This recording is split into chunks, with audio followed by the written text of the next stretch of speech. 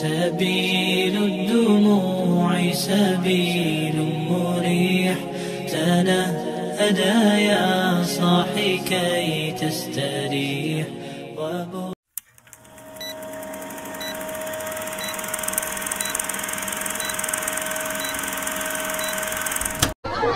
So, the Bible is clear. You are allowed to kill women and your children, to rape little girls. But all the women children that have not known a man by lying with him, keep alive for yourself. What does that mean? It doesn't say rape. What's the context? What's the context? What's the context? Is that what rape is? What's rape? Define rape. It says here to kill every woman that have known to lie with other men. Yeah? To kill them. But the women children that have not laid with other men, keep for yourself. Keep the virgin for yourself, kill the whole. So keep the baby virgin for yourself. Kill the whole. Is that good? Keep the virgins. Is that good? Is that good? Wow. Look at the hypocrisy. Look at the hypocrisy. My friend, my thing is this: how can you come here and preach that Jesus is all by love and compassion and forgiveness? Jesus loves you. When he doesn't even love little babies, he ordered them to be killed. And that's why you don't comprehend what I'm saying, because you don't have that kind of mind. No, you said that your God, your Lord, Jesus, ordered Moses to smite and kill Amalekites. Because why? From generation to generation, they're corrupt. What bad did the child do? I just told you, the generation is already corrupt. For that reason, a baby child, what bad has a baby child done to be killed like this?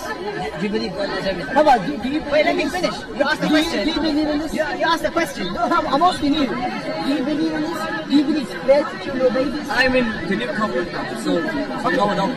Like, you can go there if you want, like jump to that. It's a very easy escape route.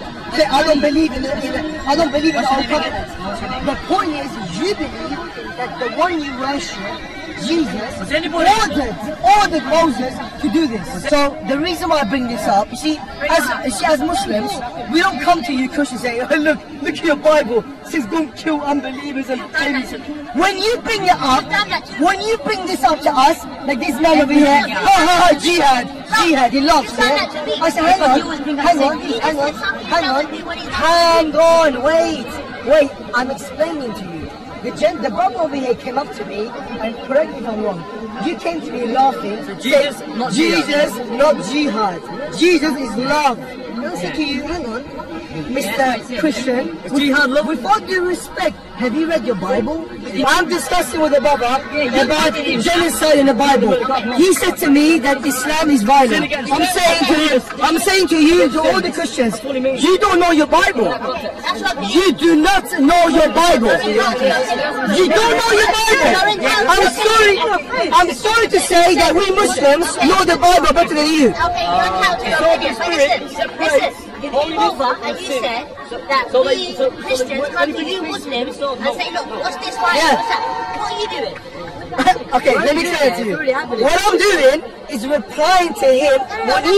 The brother here came to me. Listen to this. The brother here came to me laughing with a smirk on his face, and he said, Jesus, love, reject jihad. He said to me. And then I said to him, hang on, He just jumped in. are you being for real? No, but you have to hear him. I said, have you read the Bible? Ask him to define it. And I said to him, look, you're still going on. You're still preaching. Come on. He should have on. He said, even again, what he said. Listen, we showed you already. He said he doesn't say it for no reason. When you come to him and say it, then he'll say it to you. That's what he said. That's exactly That's not what he said. He said when you come with it, then he'll show you. He'll show you your Bible when you come with that. That's what I'm saying. We're still brothers, innit? I will respect you more, and I will leave it at I was wrong. I should have said that. I should look into all scriptures first. Bully. You do need Jesus. You need to repent. I follow Jesus. No. I love him more than you. Did you know that? I said that Jesus of the Bible.